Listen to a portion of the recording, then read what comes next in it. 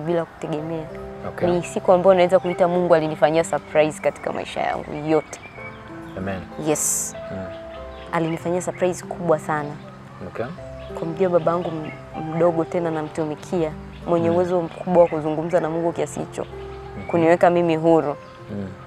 Pengine bila yeye mimi leo nisingekuwepo nazungumza hapa. So okay. Pengine bila yeye nisingekuwepo. Mungu anamtumia ipasavyo. Amen. Mungu anamtumia sana sana. Okay. Sana, sio kwangu. Ni kwa wengi tu. Okay. Baada ya hapo akawa anazidi kunifuatilia lakini sio ile sana.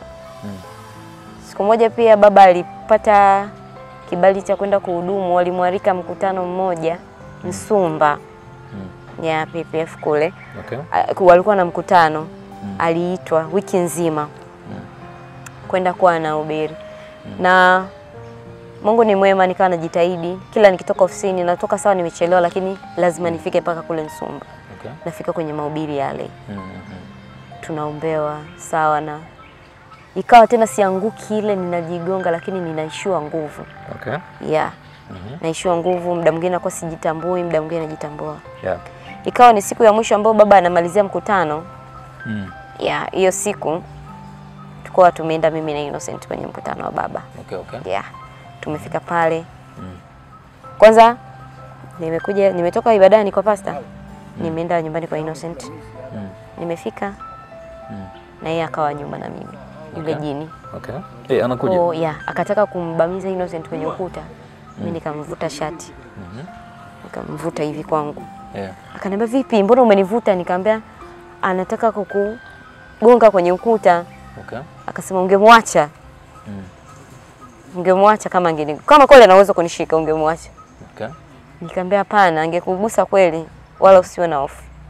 Muda ukafika kwenda mkutanoni, tukachukua bodaboda tukafika mpaka mkutanoni. Okay. Mkutanoni amekaa kwenye speaker, amegemea kwenye speaker za mkutano. Nani? Yeye mwenye Jini. Mzee wa kazi. Anajiamini mpaka speaker ambazo fire zinatokea huko. Amekuja hapo. Akaegemea. Namshukuru sana Mungu. Yeah. Kwa kunipa mwanaume kama Innocent. Amen. Alikuwa pale ninapovunjika moyo. Yeah. Yaani ni mtu ambaye ananiweka karibu sana. Okay. Sana. Ananisomea shuhuda za kwenye Biblia za watu wa zamani Mungu alivyotenda. Ananiambia wewe ni nani mpaka Mungu asikutendee? Okay. Mungu wetu ni yule yule jana na leo na hata milele. Atafanya tu. Mimi nimemuona kwenye maisha yangu sana. Licha tu kumuona kwenye Biblia, nimemuona kwangu. Yeah. Lazima nakuwa atafanya. Kwa hiyo nilikuwa napata imani, ananijengea imani fulani hivi. Okay. Nakuwa najiamini. Mpaka siku hiyo nakumbuka ni siku ambayo ya kwanza namuona amenikasirikia Jini afu nikamcheka. Ukamdharau. Nilimcheka. Niko kwenye mkutano nilicheka. Na tena nilicheka kwa sauti. Innocent akaniambia nini? Wewe, hadi alistuka. Wewe, mbona unacheka? Baba alikuwa anahubiri. Okay. Mbona unacheka? Nikamwambia namcheka yule. Ananifuata mpaka huku. Asa akasema tena mcheke kabisa. Akaniambia mcheke kabisa maana anaenda kuaibika siku si nyingi. Okay. Actually tulivyotoka hapo baba aliomba tena nikadondoka. Nadhani nimekuja kupata fahamu vizuri. Baba akaniambia Joy binti yangu, ngambia be. Yaani naweza kusema leo rasmi umeachiwa huru. Okay. Kabisa. Nashuhudia moyoni mwangu. Alisema hivyo. Nikamwambia baba nitashukuru. Maana maisha ya kufungwa sawa kwa binadamu wa kawaida. Ataona kama ni hadithi akachukulia poa. Okay. Majini yanatesa sana. Yanasumbua sana. Tena hasa kwa watu ambao hawajaokoka. Sana. Wako mbali na Yesu. Wako mbali na uwepo. Wako empty tu. Kabisa. Yeah. Wanatesa sana. Okay. Alivyoniambia vile nikasema sawa, mimi nitoka pale Innocent aliniingiza mpaka nyumbani. Fika nyumbani nimelala. Hichi kitu niliota. Sasa sikumuona ni live ila yaani yeye alikuwa ananijia ndotoni kunionyesha vitu. Alikuja analia sana. Nani? Nilimlia watoto wangu. Jini anakuja ananiambia, Jini. Jini. Okay. Ameniulia watoto wangu. Ameniulia watoto wangu, yani ni amekasirika, analia sana. Okay. Sasa ninamfuata yule aliyekupeleka kwa mchungaji. Yani sasa naenda kumfuata Innocent. Kiukweli Innocent akaja kesho yake tukawasiliana na Innocent asubuhi.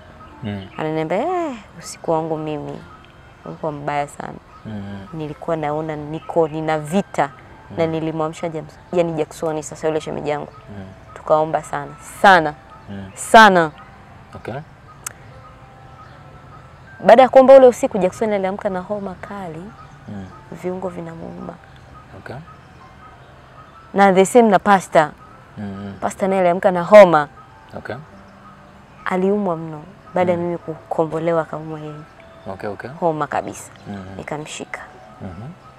Viungo vina Innocent anakwambia tu ni viungo vilikuwa vinamuuma. Yes. Nakumbuka siku hiyo ilikuwa ni Jumatatu, nimeingia ofisini. Kama kawaida. Tumewasiliana na mchumba wangu Innocent. Akaniambia kuwa ninaenda mahakamani mara moja. Akameenda. Nipo kazini. Okay. Kuna staff members wenzangu. Sasa kuna document nilikuwa natakiwa kuprint 2. Moja inaenda kwa general manager. Okay. Ya pili inaenda fisheries. Okay. Nyegezi. Yeah, kwenye chuo cha uvuvi kile. Okay. Sasa kipindi na print zile document niko mimi, yuko bosi wangu, yuko kijana mmoja anaitwa Alex. Okay. Yupo na mzee wetu ofisini. Alikuja yule Jini. Alikuwa amevaa shati nyeupe, suruali nyeusi amechomekea. I say alikuja na sura ambayo nilimuona mara kwanza na sura ile ambayo tulikuwa naye kwenye mapenzi. Uzuri wake ule. So uzuri fulani uzuri. Yeah. Yuko smart. Okay. Kaja na smile. Anaingia tu mlangoni nakutana naye. Okay. Nikatindikiwa imani. Nikikumbuka jana pastor aliniambia na kuhakikishia leo ndo mwisho wa mambo kukufuatilia afu leo namuona tena. Jasho lilinitoka. Okay. Wote walimuona, sio kwamba nimeona peke yangu. Alikuja habari ya kazi, kasalimia. Aliletwa na mlinzi. Yani ikaja direct mgeni wa Joy. Okay. Yeah. Nao walijua labda ni mteja, anataka kuwa agent mpya kwa anatuletea samaki. Okay. Hivyo. I say nilichanganyikiwa hiyo. Nilichokifanya bahasha iliyoandikwa iende kwa GM, mimi nikaipeleka fisheries. Ya fisheries nikaipeleka kwa GM. Yaani Mungu ni mwema. Kwa akili za binadamu ningefukuzwa kazi. Okay. Ni kitu cha makosa. General manager mimi nikampelekea document inayotakiwa kwenda fisheries. Okay. House yani nayo kabisa. Okay. Na ilikuwa inahusu ni barua ya kuja kutukagua. Okay. Tulikuwa tunaijibu sasa. Nilichanganyikiwa, nilichanganya mafaili pale. Ugopa. Yes, nilitetemeka sana. Jasho linanitoka. Mzee wa kazi amefika. Amefika. Anatabasamu kama hamna kitu vile. Yes. Lakini namshukuru Mungu alikuja direct. Afu sasa hofu ilikuja kunijaa baada wote walikuwa nasambaratika. Mzee alikuwa anapeleka barua kwa GM. Yule kijana ofisini alikuwa anapeleka barua fisheries. Bosi wangu alikuwa anaondoka afu nabaki mwenyewe ofisini. Okay. Wawili mimi na yeye. Nisema sasa leo ananimaliza hapa. Kweli. Sina jinsi. Lakini mawazo yangu, kwa kweli mawazo ya mwanadamu ni tofauti na mawazo ya Mungu. Okay. Hata mipango pia. Anakuja ananitamkia kuanzia leo sitokuja tena kwenye maisha yako. Okay. Kukusumbua. Yaliyotokea yote yamepita yote. Kwenye mikono uliopo sasa hivi sikuwezi tena. Okay. Akaja kabisa akanitamkia vile, nilichanganyikiwa. Akaniambia naitwa Abdul Karim. Taufik. Abdul Karim Taufik. Abdul Karim Taufiki. Yeah. Mwamba wa kuzimu. Nani for the first time anasema jina lake. Okay. Na kutakia maisha mema. Na wewe ule naye mimi naondoka. Hutoniona tena. Okay. Aliondoka sijui nifanye nini. Yeah. Jasho linatoka, machozi yananitoka, sijui nimwambie nani, sijui nianzie wapi. Yaani nilikuwa very confused kabisa. Nilipata wazo moja tu la kumpigia mchumba wangu Innocent. Okay. Moja tu. Nikampigia simu. Nikamwambia kilichotokea 1, 2, 3. Alikuwa mahakamani ila alichukua bodaboda mpaka ofisini kwangu. Akaja. Okay. Unachoniambia ni kweli? Nikamwambia isee, ni bora ningekuwa nimemwona mwenyewe. Wamemwona watu ofisini. Maongezi tu ndo hawajasikia. Okay. Lakini hata kuingia kumuona wamemwona ameingia na wamesalimiana naye. Umeona? Okay. I say glory be to God. Yeah. Amen. Ni kitu kilimshangaza, alimpigia pasta. Pasta alinipigia, yani ninatetemeka, sijui hata nawaelezea nini. Okay. Sijui. Sikuweza kufanya kazi, niliondoka. Nikaenda nyumbani kupumzika. Ni siku ambayo nilipata usingizi mzito kuliko siku zote.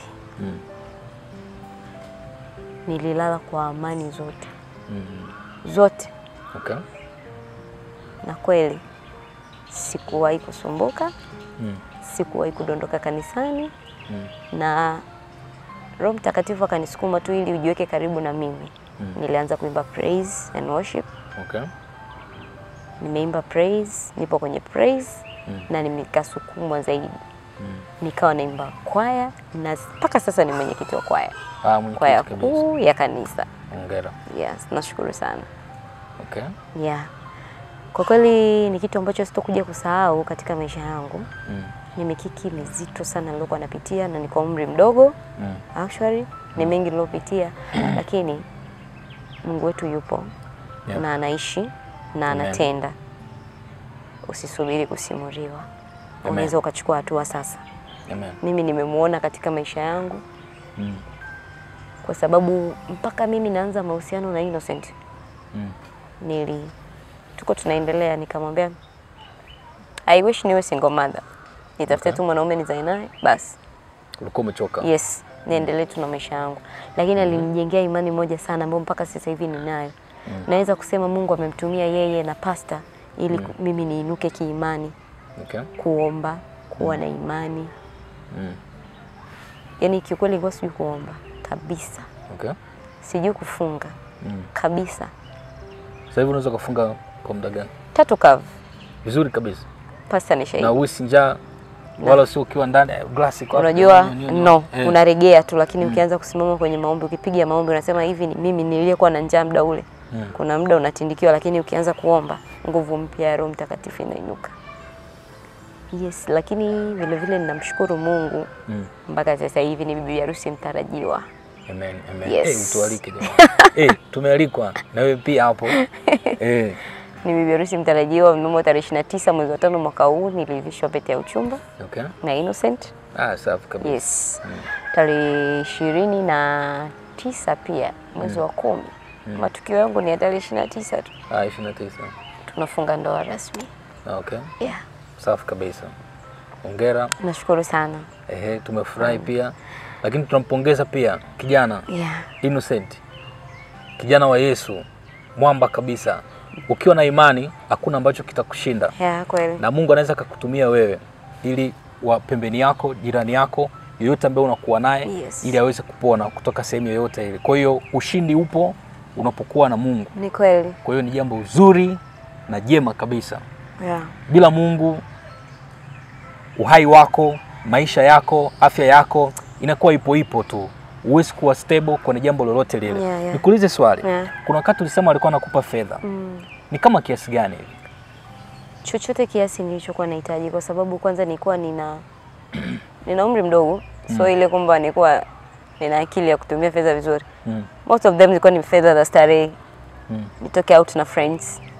Twende club ninywe hivyo. Okay. Fedha kubwa zaidi ilikuwa ni kiasi gani? Naweza nikamwomba 500 akanipatia. Anakupa kwa njia gani? Kwenye simu au? Ananiletea mkononi. Mkononi? Yes. Okay. Na alikuwa ananijia na magari tofauti kabisa. Hata nikitoka ofisini, anakuja ananifuata, ananirudisha mpaka nyumbani. Zilikuwa ST au gari kalikali? Harrier. Harrier. Yeah. Hasa ilikuwa linatoa wapi ile mgari? Sababu ni Jini hili.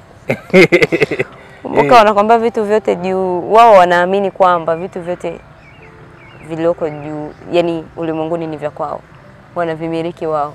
Ila wanajidanganya. Yes, wanajidanganya. Yeah, lakini kwa imani yao ndio iko hivyo. Okay. Yeah. Sawa.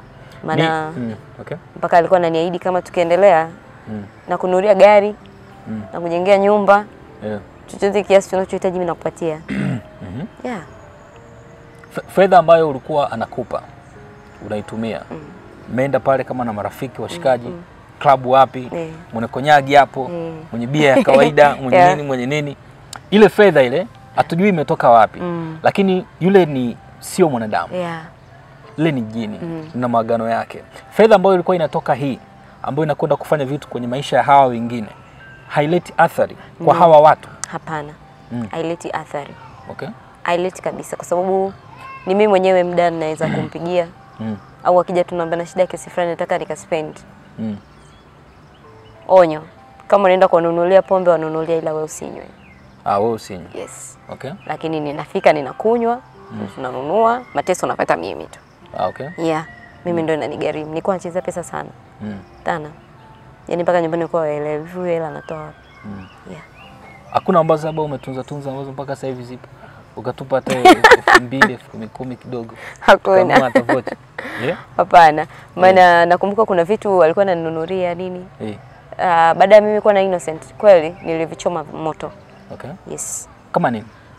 Nguo nilikuwa navaa sana. Okay. Viatu, cheni, la gold, silver, saa, kalikali nini. Zote nilikuwa choma. Chochote nitakachotaka kuvaa nilikuwa nanunua. Okay. Yeah. Hakuna zawadi ambayo aliwahi kukupa ambao pia na wewe kwa upendo wako ukamua ushare na mtu, ukampa rafiki, ndugu, nani au mtu mwenye uhitaji kwa sababu uliona pengine hicho kitu unacho? Hapana. Lakini japokuwa nilikuwa mimi kiukweli sijisifii ila nina moyo wa utoaji. Kitu ninacho siwezi nione mtu anahangaika, hapana. Okay. Natoa. Nilikuwa nanipa hela. Nilikuwa natoa kiukweli. Na shida kiasi fulani natoa. Ni fedha tu. Yeah. Vitu mimi ndo nataka nikanunue au niko naye Jini nataka kununua kitu fulani naenda nanunulia. Kama saa, yes. Tuko naye sio kwamba nenda nanunua peke yake ananiletea. No. Na kwa naye. Mkienda kwa mfano kama mjini pale. Yeah. Anakuwa vile haonekani au anajifunua? Anakuwa tu kawaida kama watu anaonekana.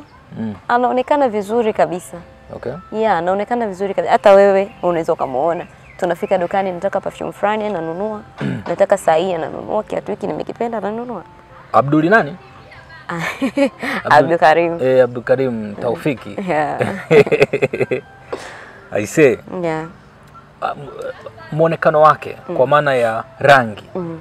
Ni Mwafrika kama mimi? So Mwafrika. Ni Mwarabu. Ana asili ya Waarabu kabisa. Pure.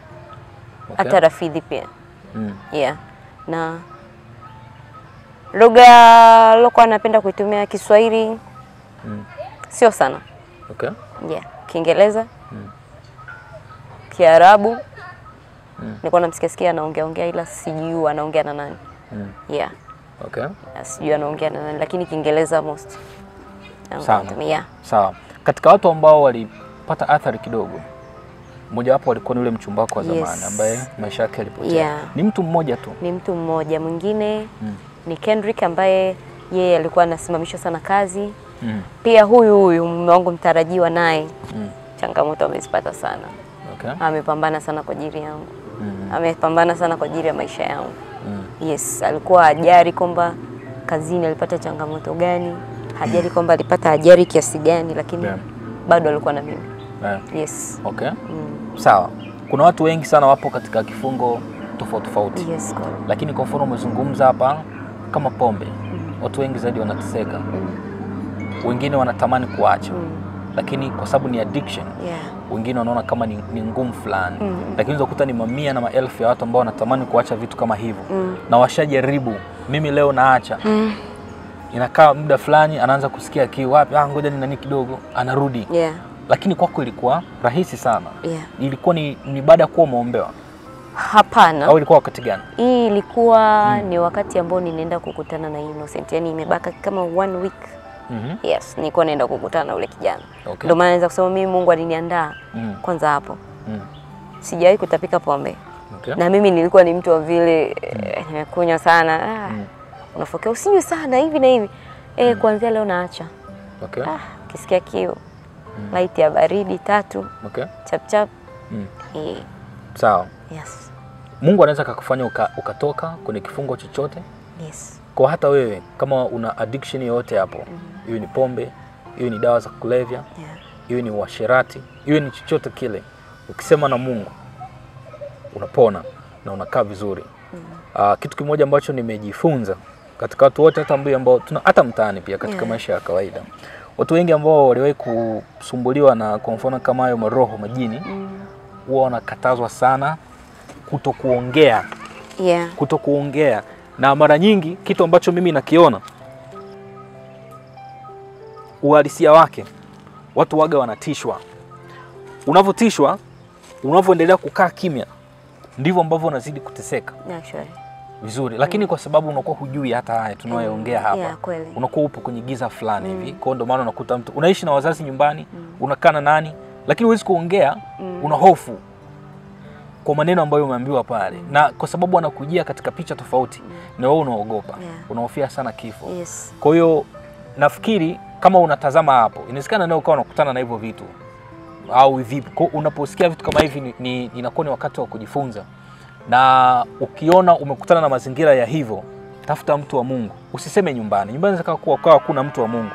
Kwa sababu wale pia wanapokuwa wanasema, wanakuwa wanamaanisha. Unaweza ukajichanganya kweli. Una rafiki yako yupo busy na yeye na dunia, ukajaribu kumwambia, yakakukuta mambo mengine au kumsababishia matatizo yeye. Kwa hiyo ukiona au umekutana na vitu kama hivyo, tafuta mtu wa Mungu. Wala usimwambie hata mzazi wala nani, kama unajua huyu waga yuko mbali na Mungu.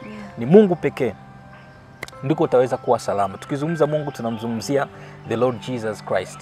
Ndio ambaye tunaona anaponya watu wengi.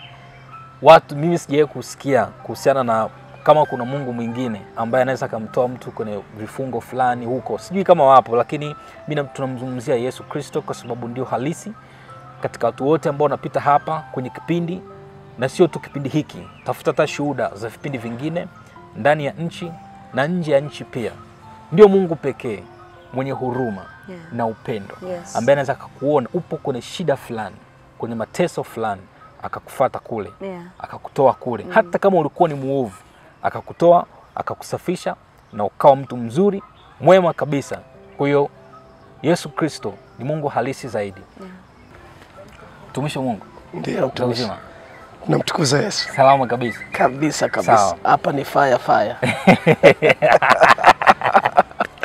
Safi kabisa. Hapa ni fire.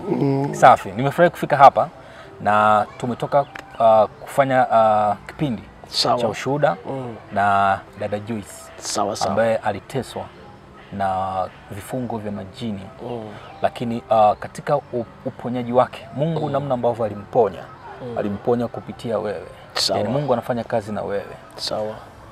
Kupitia yeye akapona na wengine wengi. Sasa tukaona ni vema na ni vizuri tukutane na wewe kwa sababu tuko hapa na hili ni eneo la kanisa, tuweze kuzungumza pia. Sawa. Bwana Yesu asifiwe. Amen. Tumefurahi kufika hapa, na cha kwanza kabisa, majina yako kamili ni yapi? Kwa sababu binti amesema ni Mpangala. Na mimi ninaitwa Pastor Andrew Michael Mpangala. Huyu binti ni mtoto wa brazangu. Ni kaka yetu mkubwa. Ndio. Niseme ni Mungu alinikutanisha naye. Baada ya kupita kwenye changamoto hizo. Ndio. Kama alivyoshuhudia, alijikuta amefika kanisani kwa kuletwa. Na ni kweli kabisa, siku hiyo sikuwepo kanisani. Nilikuwa nafanya huduma mahali, lakini kasikia ndani Roho Mtakatifu ananisukuma kwa nguvu sana nirudi kanisani. Na niliporudi nilimkuta huyu binti ameshaombewa lakini amekaa pale. Ndipo Roho Mtakatifu akaniambia kwamba huyu amefunga ndoa na jini. Okay. Na nilipoambiwa hivyo nikamuinua aletwe mbele kwa ajili ya maombezi. Okay. Kweli niliamuru tu kwamba ninaivunja hiyo ndoa uliofunga na jini na ninaivua hiyo pete. Okay. Ninamshukuru Mungu, baada ya maombezi binti alifunguka na hata sasa ni mzima. Okay. Hata sasa ni mzima. Ndio. Kabisa kabisa. Amen. Niongeze tu kwenye eneo hilo. Huyu ni mtu kama watatu kumuombea. Okay. Mtu mmoja tena nimewahi kuombea miaka 5 imepita. Na yeye alikuwa ameolewa na jini. Okay. Na mikataba aliyokuwa ameweka na huyo jini ni kwamba liwe linamletea fedha. Okay. Na siku ninamuombea baada ya kufunguliwa akaniuliza na yule jini ananiletea fedha na yeye umemtoa? Okay, okay. Nikajua kumbe alikuwa analetewa fedha na jini. Yeah.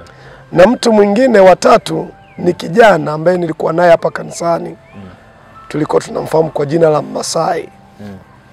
Yeye alikuwa alipookoka alifukuzwa na wazazi wake. Yeah. Nikamchukua kuishi naye. Nimeishi naye karibu mwaka mmoja na kitu.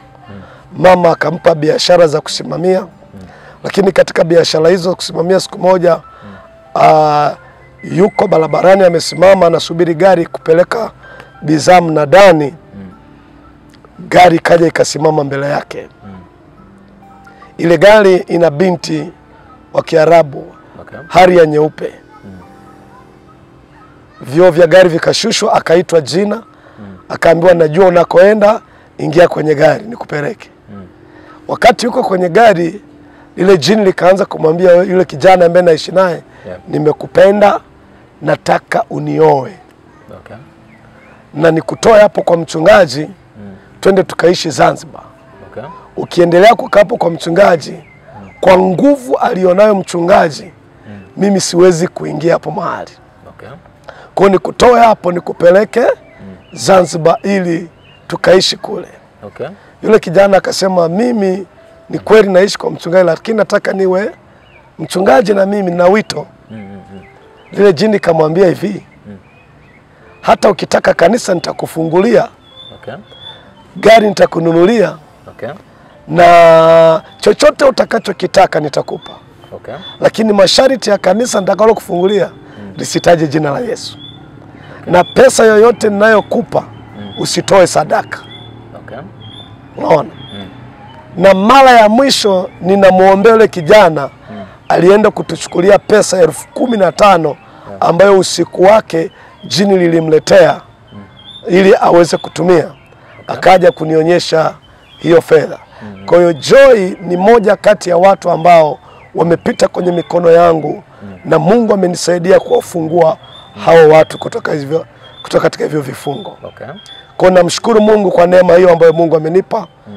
Si hiyo tu, nimekuwa nikiombea watu wengi kama nilivyotangulia kusema. Okay. Na nimemwona Mungu akiwafungua. Okay. Ambao hawazai nimewaombea na Mungu amewafungua, wamepata watoto. Ambao wanahitaji kazi nimewaombea na Mungu amewapa kazi. Waliofungwa na nguvu za kichawi nimewaombea na Mungu amewafungua. Amen. Sawa. Huduma iko sehemu gani? Na huduma yako pia inaitwaje? Huduma inaitwa The Source Evangelistic International Church. Okay. Huduma iko Msumbiji, mpakani mwa Msumbiji na Kiloleli. Okay. Lakini mtaa unaitwa mtaa wa Kawekamo. Kawekamo. Nikukaribisha sana mtu wa Mungu unanisikiliza. Lakini pia kwa hizo namba ambazo nimezitaja, nikumbushe tena Tigo ya 0659 92 57 53 na Voda ya 0748 240 456. Kwa sasa sina simu ya WhatsApp baada ya simu ya WhatsApp kupotea, lakini natarajia hii line ya Tigo nitaingiza kwenye line ya WhatsApp ili kama mtu unahitaji maombezi muda wowote, saa yoyote, tuko tayari kukuhudumia. Siko peke yangu, mama wa kwangu pia ni pastor. So pastor wa kumpa, pastor wa kusoma darasani. Ana diploma ya uchungaji. Na Mungu anamtumia. Lakini pia nina watendakazi wengine kama mwinjilisti Atanasi, Didas na wengine akina watumishi wa Mungu akina Festo wako mahali hapa. Tunashirikiana kumtumikia Mungu na tunamwona Mungu kwa ishara na miujiza. Amen, amen. Nashukuru sana. Basi namba yako ya WhatsApp rudie tena. Namba yangu ambayo nitaingiza kwenye WhatsApp ni 0659 92 57 53. Okay. Ndio. Sawa. Tunashukuru kwa muda wako mtumishi, lakini tumefurahi pia kuona namna Mungu ambavyo anakutumia katika kusaidia watu wake. Ili eneo hapa tumesema linaitwa ni Kiloleli? Kiloleli Msumbiji. Ni katikati ya mpaka wa Kiloleli na Msumbiji. Lakini ni mtaa wa Kawekamo. Mtaa wa Kawekamo. Ukiuliza tu Pastor Mpangala hakuna mwingine. Ni wewe mwenyewe. Ni fire. Na tunazungumza ni mkoa wa Mwanza. Mkoa wa Mwanza. Mkoa wa Mwanza. Amen. Mtumishi, labda nigusie kidogo. Kuna watu wako ni wapenda injili ambao wanaweza kawepo sehemu tofauti, mataifa tofauti. Labda wana chochote wanaweza wakajisikia kufanya kwenye huduma. Pengine una upungufu labda kwenye huduma labda. Of course tuna upungufu pia. Na hata eneo ambalo tuko tunamtumikia Mungu ni eneo ambalo tumekodi. Okay. Ijapokuwa ni eneo ambalo linauzwa lakini tumekodi. Eneo hili linauzwa kama milioni 50 kwa pesa za Kitanzania. Kwa hiyo tunamwamini Mungu. Amen. Kwa sababu Mungu ndio mwenye pesa na Mungu ana watu ambao wanaweza wakasimama na kazi ya Mungu. Iwe Afrika au mabara ya Asia huko Ulaya. Amen. Kuna watu ambao Mungu amewapa neema hiyo ya kujua kusudi la Mungu ambalo ameliweka ndani ya mioyo yao. Amen. Na Biblia inasema kila mtu na atende kama alivyokusudia moyoni mwake. Amen. Kwa hiyo tuko na changamoto hiyo. Ndio. Lakini tunamwamini Mungu, iko siku Mungu atatuvusha. Amen, amen, amen. Nashukuru sana kwa muda wako mtumishi. Lakini pia nikutajia namba yangu kama unajua uko sehemu yoyote Tanzania una ushuhuda au una mtu ana ushuhuda, basi uwasiliane na mimi, hakikisha tunakutana naye. Tunafanya vipindi kama hivi ambavyo mwisho wa siku tunapata kujua mambo mengi, kujifunza vitu vingi, lakini zaidi vinatuweka karibu na Mungu na kumjua Mungu zaidi. Namba yangu ni 06 72 92 30 92. 06 72 92 30 92.